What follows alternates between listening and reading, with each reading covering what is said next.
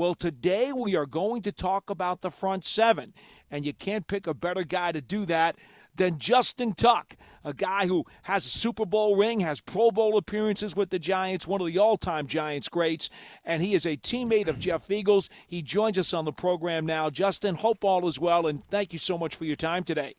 What's up, Tuck? What's going on, guys? How y'all doing? Good. Real well. I'm going to let Jeff start this one off because, after all, it's not often we get one of his Super Bowl teammates on the program. No, it's not. They're all really tough. But Well, they don't want to talk to you. That's the problem, Jeff. No, they well, run.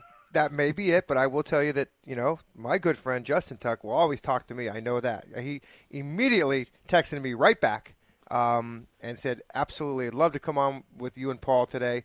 And we have you here today, Justin. Thank you so much for joining us for a brief period.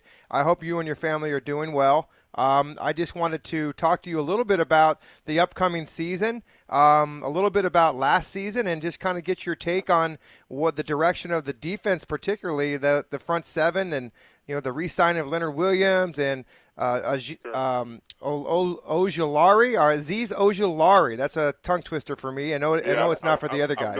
I'm glad you said that, man. Okay, well, I've been working on that. I'm going to butcher it eventually again, but I'm going to leave it to you to talk a little bit about what what I just asked you. And again, it's great to have you on here, Justin. Oh, my pleasure. And obviously, with COVID last year, I didn't get the opportunity to be around the team as much as I would have liked to have been and normally would have been. So there is some new faces and some guys that I haven't, don't really have, I wouldn't have my normal insights on how these guys practice and how they look on the field, but I do think one of the strong suits of our unit was the defensive line, and particularly the defensive, the front seven from last year. Those guys played tough. Obviously you talked about the re-signing of Leonard. We're obviously going to lose Tomlinson there, but I think that has to be the unit that always has to be our calling card, the part of the defense that we can lay our hat on. If you think about the success that the franchise has had throughout the years, obviously in the 80s it was the linebacker crew. I pulled Carl Banks and LT into the D line because they were rush ends for the most part, but they obviously played the linebacker crew. So with those two, and why am I blanking on his name right now? He's a Hall of Famer. That'd be Michael Strahan. That'd be good. No, in the 80s. You're talking about Leonard Marshall? No. Leonard's not in the Hall of Fame. Harry Carson. Harry. God, I didn't think it was Harry. Oh, I see. I thought you were talking D-line there for a second. No. I was thinking like in the 80s. In the 80s, it was the linebacker crew, right? It was those three. Mm-hmm.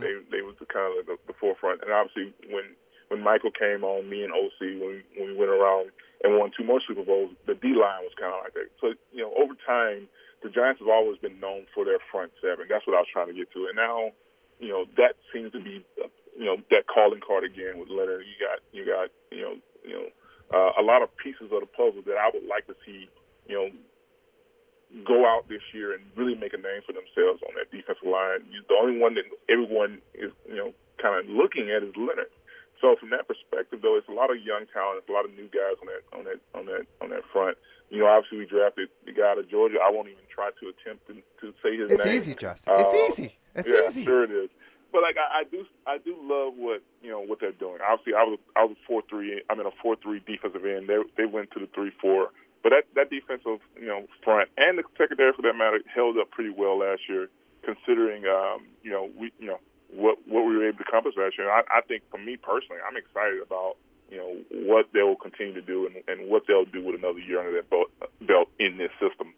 Well, Justin, let's start with that defensive line because the guy who is missing is Dalvin Tomlinson, who has signed as a free agent. He's gotten away elsewhere. Yep. And I think that, there were a lot of folks, and justifiably so, who wanted to see both he and Leonard Williams return. But with the cap issues the Giants had and with the amount of money that they spent on some other positions, they're going to go with Austin Johnson and Danny Shelton, 2 NFL veterans, to kind of fill that hole. How much do you think they will miss Tomlinson? They clearly have Lawrence and Williams back, but the guy playing the nose is going to be a different name this year.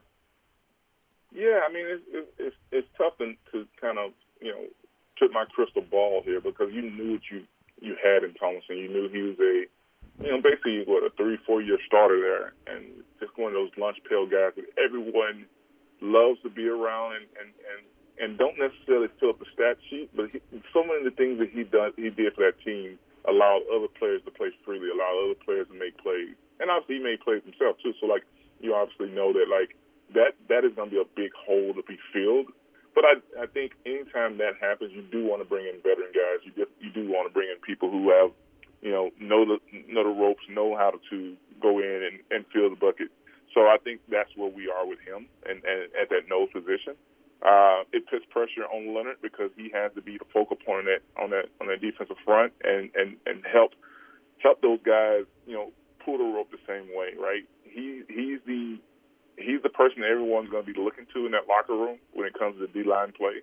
And he has to find a way to be the leader to pull the rope and get all the guys to play at that certain level, right? But I do think, I was one of those people who would have loved to have seen Devin back, but you also understand that it is a business and there's a certain amount of money that goes around, right? So, obviously we wish him a lot of luck. And, I was a part of a team where we lost a guy named Barry Cofield. We lost a guy named, Lindell Joseph, too. Yeah, so those are similar names when I think of the quality of player that Devin is, and we got to find a way to have other people step up and fill that void. And that's going to be that's not anything new. That's going to happen next year, the year after that as well. It's going to consistently do that when you got good players in these positions that you might not necessarily be able to afford the next year when their contracts is up.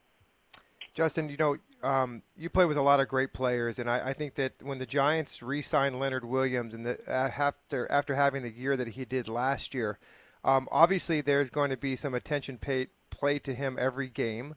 How much of that is real from your perspective? And because you had Michael there, and did it kind of everybody paid attention to him? Did it free up you guys? And when Michael left, you were there. So how much of that is we talk about it all the time, but I'd love to hear your perspective on it. And is it a real thing? Is it going to make a huge difference? And how will they work around that? And will it open up some different possibilities for the new guys like Ellerson Smith, the new draft pick, and then Azeez Ojulari? Yeah, I'm thinking of a guy named Lorenzo Carter. This should be a year where he, there's no longer he's the young guy. He's in year 4. He was a promising guy out of Georgia as well. They're bringing in another person that's from Georgia to basically take his position, right? So he has a lot of pressure on him this year to come out and show why they've kept him around for 4 years. He has an opportunity now where we're going to have more talent in the secondary. So you would think that we would get the quarterback to hold the ball a little bit longer. This year, I'm putting my money on him to have a pretty good year this year for us. But to answer your question, when Michael was there, I got there a little bit later in Michael's career. Obviously I've had plenty of conversations with Michael of what it looked like from his prime years, those years from year 4 to year 13, obviously somewhere around in that range, right, where he was literally the most dominant player in the NFL. And knowing what his body took and all the things that he had to do as far as the double teams and moving him around and trying to get matchups for him to be successful. When me and OC started to kind of make our run together, it was such a beautiful thing because O-linemen couldn't double team. You had to pick your poison, right? Mm-hmm. And I think what O-linemen, offensive coordinators did was they was like, listen, if we got a Pro Bowler going against OC, we're going to try to leave him one-on-one. Well, we love that matchup. If we got a Pro Bowler going on Justin, we'll try to leave him one-on-one. We still love that matchup. So wherever the weaker part of the O-line was pretty much how we thought of us three, who was going to get the more double teams that game, right? So it was a kind of a fluctuation, but I do think it's real. I think when you got a guy like Leonard who can make plays not only with the quarterback hits and the sacks, but in the backfield as far as the run stopping ability, when you got a person like that, especially in a 3-4 defense where I know he's a lot more comfortable in that 3 scheme, he's going to cause havoc. And if I'm offensive coordinator, I'm definitely I'm paying more attention to him. Even if it's not a double team, you might slide the line to him. Uh-huh. So for us, setting our blitzes gives us a better understanding, or at least a guessing effort as far as where we can bring blitzes from, because the line's probably going to be sliding more towards Leonard. So it's a lot of things that, when you have a stud like that on your D line, and you can kind of, play the chess game as far as where you're going to kind of show different looks and so on and so forth. And that always, I think, benefits the people that will be around him. Two-time Super Bowl champion defensive lineman Justin Tuck joining us on Big Blue Kickoff Live as we discuss the Giants' defensive front seven this year. Justin, I often call the pass rush a deal where you have a Batman and a Robin pass rusher. The one guy who was super dominant, and then that partner, so to speak. And, of course, you with the Giants, there was you, there was Michael, there was OC, there was JPP. There was always a twosome or a duo. The Giants right now don't really have a second guy who could threaten double-digit sacks to complement Leonard Williams, who did have double-digit sacks last year. They had to scheme up their pass rush last season. How difficult is it to do that 2 years in a row? How much pressure does it put on Williams to again be the Batman if a Robin does not emerge from this other collection of outside edge rushers that they have put on the field? Yeah, I mean, it's tough, right? I think Patrick Graham did an amazing job of taking the talent that he had on that defense and getting, what I would say, the lion's share of the talent to produce on that football field. He's coming in, like I said earlier, they'll have a extra year under his system, right? It should be just free-flowing for all the people who were there last year. Because I know, obviously not there as much as I would have been, but I can look at the film and see that Patrick was doing a lot of different things. It's a lot of things that goes on that might slow your players down because of the complexity of it. And I'm not saying that was the case, but I'm just saying, they should be even more comfortable in that scheme this year, play faster, play more confident. And it'll allow him to do more of those things to kind of free up some people or get some other people who might not necessarily be the pass rusher that Leonard is or that me, OC, and Strahan were, but getting them some favorable matchups where they can win some opportunities there. That's what I think will happen this year, especially when you think about the additions that we made in the secondary. All this stuff goes hand in hand, right? If you're a dominant pass rusher and you're always playing from behind, your offense is not getting you any points. Well, how many opportunities are you going to have to actually showcase you being a pass rusher? If I'm down by 14 points, that offense is not throwing the ball as much. They're going to run the ball and try to eat up clock, right? So you're not getting opportunities. So it all works hand in hand. I love the additions that we have on our offense.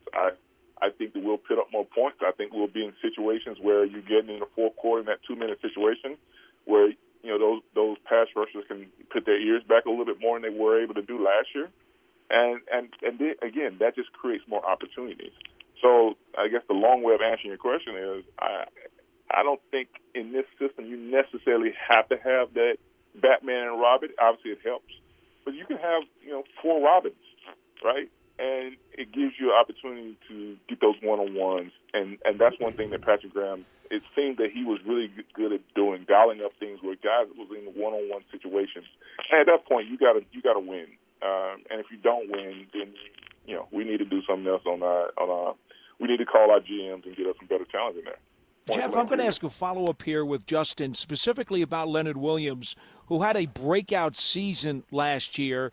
I don't know how much you were able to study his tape from what he had done when he first got to the Giants in the midseason trade from the Jets, but if you were able to find the biggest difference as to why he had that bust-out year, what do you think it would be?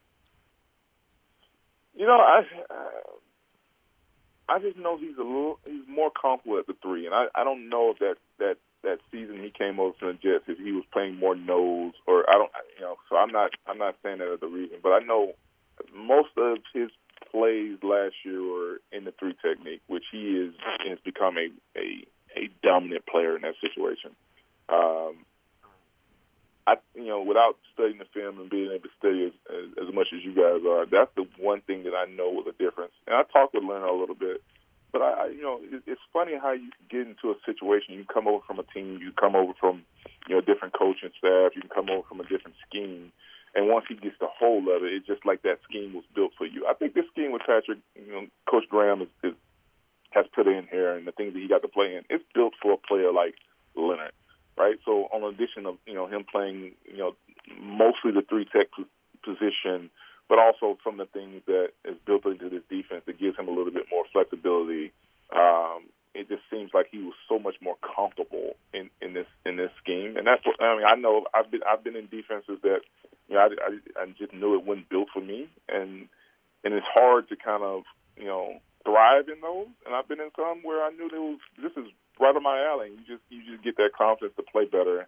So I think those two things might be issues that you've seen with the kind of resurgence of Leonard's play. Well, speaking of the resurgence, 11.5 sacks from the defensive tackle position is getting it done, Tuck. Sure. So, I think that this team does have a Batman, and that would be Leonard Williams. How difficult will it be for him to, and I know that sometimes there are circumstances that, guys get sacks here and there just because they're jumping on the pile like you did. No, just kidding. Sure. The fact is, how difficult will it be for him? And I don't want you to look through your crystal ball. Just maybe give me an idea of how difficult it is to come back from a year where you, by the way, as a contract year, got 11.5 sacks. It's pretty darn good. Yeah. No, and one of the reasons why I said you might have 4 Robins is I don't think you're a Batman until you've done it multiple years, right? And sure. Obviously, everyone knows about Leonard, being a high draft pick. He came out in the scene in the Jets and played really well, and then kind of hitting the lull. And then, this year, like you said, a contract year, he came out, he did his thing, and all the publicity that he's getting, all the notoriety he's getting is well earned. But for me, I just live by the creed of I never forget it. Michael told me, it was like, all right, you did it. When we won that Super Bowl and he retired, he told me you did it to get your name out there. Now let's see if you can keep it there. And that'll be the same thing I tell. That'll be the same thing I tell Leonard. Yeah, you're there. People are talking about you when offensive schemes are being put together. When they have to play the Giants, those offensive coordinators, the first name they're going to put on their board as far as people that can't wreck their game is going to be Leonard Williams. Now let's see what you do with that. Mm-hmm. Because some people thrive in that and knowing that they are the guy, and some guys be like, man, I was better when no one knew who I was and no one was scheming for me. And I'll never forget it. Michael retired. OC got hurt my second year. My fourth year after the Super Bowl, the first Super Bowl, and I was kind of the only guy, right, that people knew. Now Matthias was making his run, and luckily for me, he stepped up and played an unbelievable season for us there. But those first couple of games when it was Michael retired and OC got hurt, I was getting the crap kicked out of me. And I called Michael one day, and I was like, man, how did you do this for so many years? And he just started laughing. So that'll be the same situation here with Leonard. Now it's going to be a bullseye on his back where offensive coordinator is going to say, this guy cannot wreck our game. And that's what I said about Lorenzo Carter or whoever else is going to play in that position. Those players, those people in those positions are going to have opportunities to have the one-on-ones, opportunities to have the favorable matchups. They have to win. And if they win, then the offensive coordinators, the next games are going to be like, well, Leonard is the guy, but we can't double him. We can't just single him out. We have to play it a little bit more even cuff. And that's when you'll see Leonard start to dominate again, I think. So that's hopefully how the season goes from a pass rating standpoint, sure, in my eyes. Justin, I know you don't have a whole lot more time, so I'm going to ask my final one before I hand it back off to Jeff. Let's talk about the rush defense, though, because we all know you got to get teams into those bad passing situations by stopping the run first.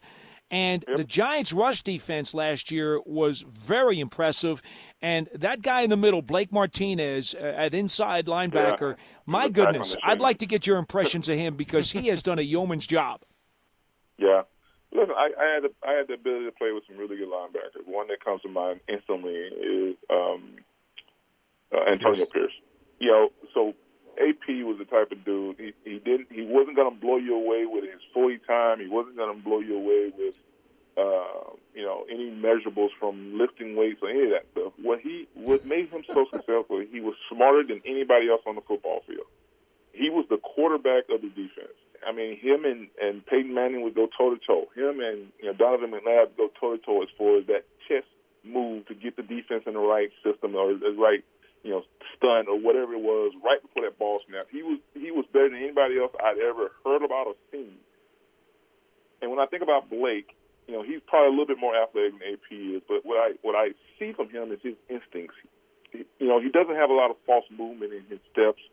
He gets downhill. He gets to the place that he's supposed to be, and he's rarely fooled. He's rarely late.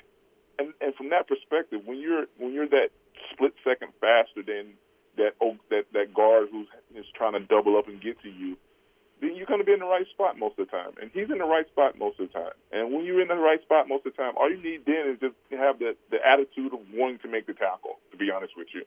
And that's what I've noticed from him. It just seems like he's just a little bit, I don't know what his 40 time is, but some people are shorts and, what Coach Coffey would say, everybody's a Pro Bowler in shorts.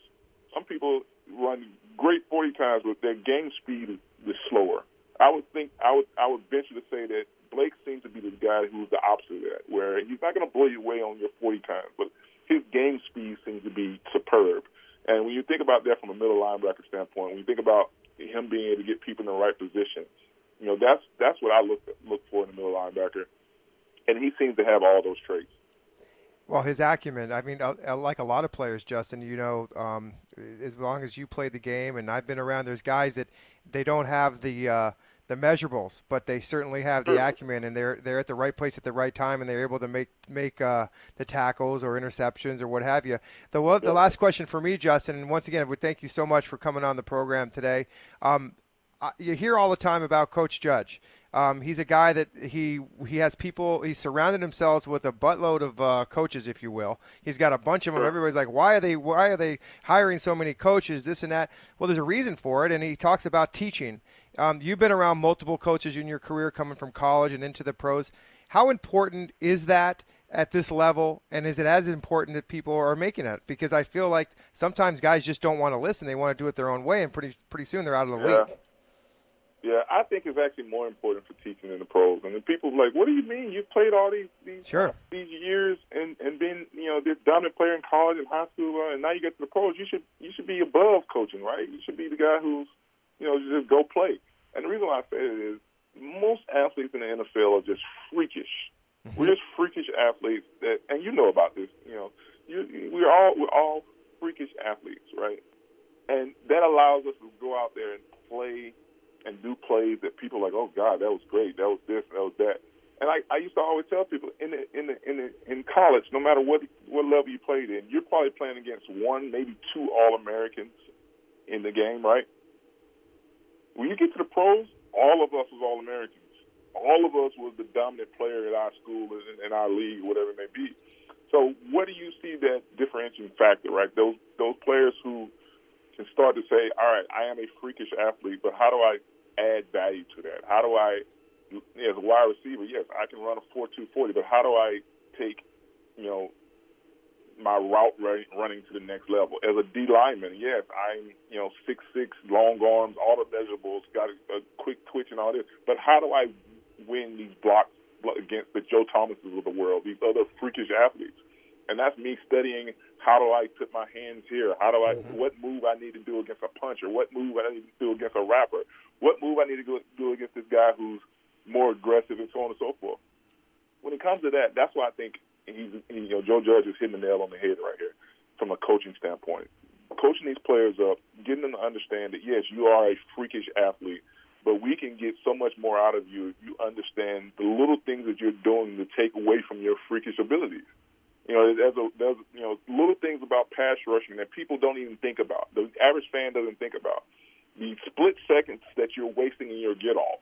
Where is your eyes being placed on the snap of the ball? Where is your hands being placed on this type of block? Where is your hands being placed if you get a down block and a seal out by a tight end? All these different things that if you haven't been coached to do them, you can be the freakish athlete. You can be the biggest freakish athlete you want to. You're still going to be that split second away. And how many times have we seen quarterbacks get the ball out of their hands right before they're getting hit?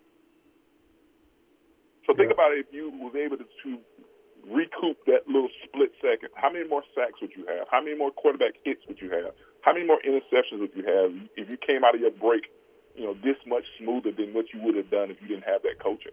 And I think those are the little things that you see the really good team. The teams that are good every year are the teams that are well coached. Point blank. Period.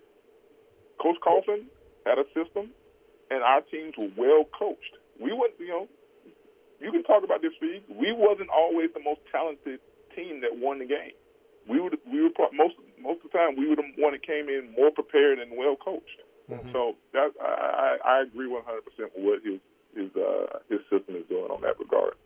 That is two-time Super Bowl champion Justin Tuck, now coaching people as vice president of Goldman Sachs on the finances. I know you got to get back to the financial ticker, Justin, but before you do, I'm sitting at my computer trading right now. I'm multitasking. Hey, you got any tips for us? We could certainly use a few. So what are you trading? Are you trading cards? Are you baseball, football? What are you trading there? Sure.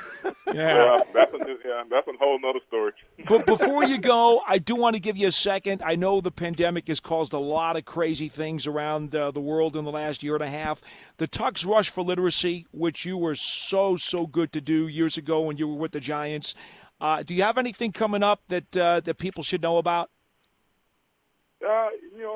What we've done with Tuck's Rush for Literacy is we had so much success in New York and the surrounding areas, and obviously thank you to our fans, thank you to everyone who supported. We just figured that the best way for us to add value to our mission was to create a donor-advised fund. So that's what me and my wife did. We have tremendous sponsors, tremendous leadership, and tremendous people who constantly, from a financing standpoint, continue to help us out and continue to be right there with us. And what we've done is we've partnered with a lot of similar mission 501c3s to be a little bit more of a funding help to their mission, because we never really had an issue as far as raising money, but we also didn't have the need for the amount of money that we were raising. So we went out and partnered with a lot of similar mission people and helped them kind of get their programming off the bat. So Tuck's Rush for Literacy has changed a little bit than what it was. We're still doing some programming in some of the schools that we sponsor, but most of our role now is in the donor advised fund world. Well, you see, folks, this is why Justin Tuck is in the Giants' Ring of Honor, just not because of what he did as a player, but because of what he does as a human being and in the community. Justin, we always love talking to you. We love seeing you, and we hope that you'll be out at the stadium sometime this fall. I definitely plan to be so. And, again, always a pleasure, guys. Y'all have a great rest of the day. Can't wait to see you, Justin. Thanks again. Stay well.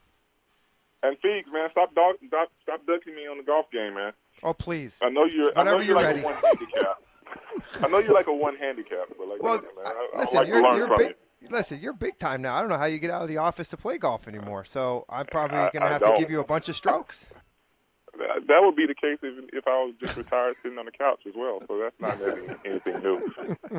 Hey, anytime you want to go out, it's on me, okay? And we will go. I'll just, we'll just have to play for it. That's a big-time statement right there. You heard him say it's on him. It's on me. That's good. Oh, we heard that, but Justin, you got to promise us when you beat him, we need you to call in and give us the scores. Dottino, seriously? Yeah, I'm definitely not going to beat him. Yeah, okay.